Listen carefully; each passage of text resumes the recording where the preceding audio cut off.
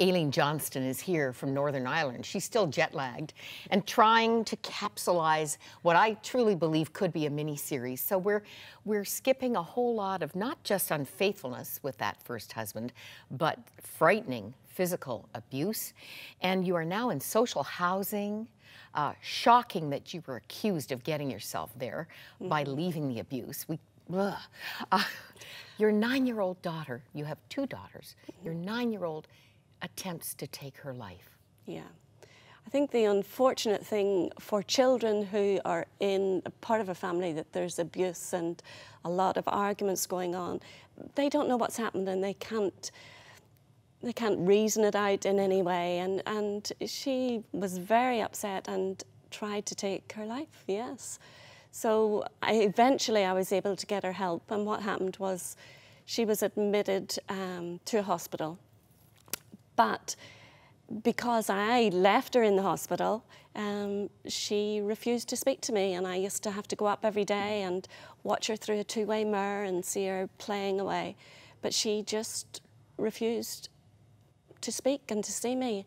And all I could think was, do you know, here is somebody I love so much, I would do anything for, and yet she won't speak to me.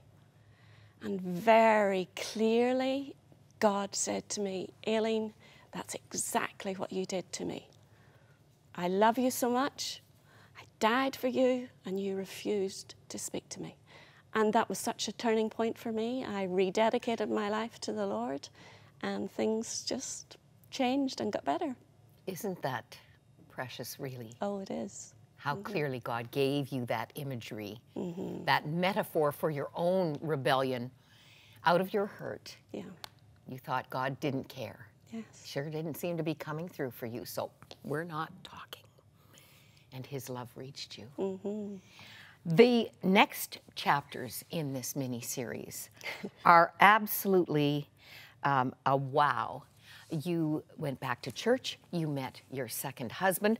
I love that your youngest daughter asked him when he was going to marry you. They fell in love with him too. They did, yes. And you know, God says in his word that he'll restore the years the locusts have eaten, those wasted years. You really cooperated with him in getting as equipped as you possibly could to minister to the church. I wanted to, I recognized so much that there are so many hurting women, especially women out there who are going through so many troubles and just want their lives to be different. And I thought, you know, if I can show what God has done in my life, how he's changed me from this coward, timid woman into somebody that is happy and content to tell others, this is what he did. If he did it for me, he can do it for you.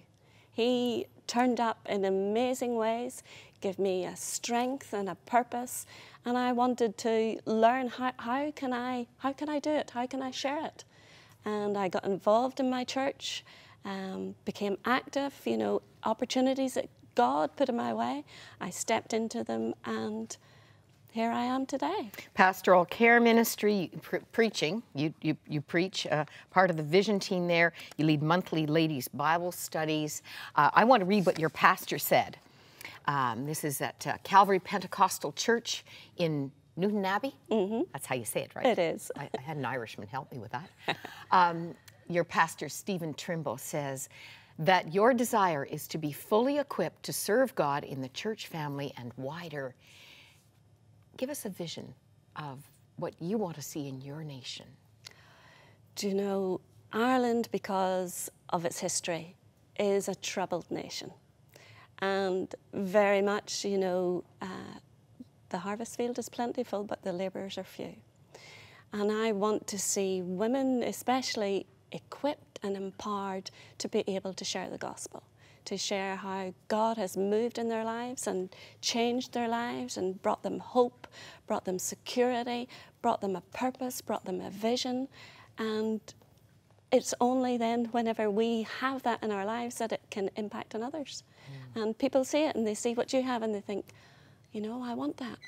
I want that for myself. Thank you for shining for him. Thank you. What a beautiful, beautiful story. Have a wonderful time while you're with us, Aileen, and I hope we'll see you again. I hope so. Thank you, Moira. Don't you go anywhere. We'll be right back.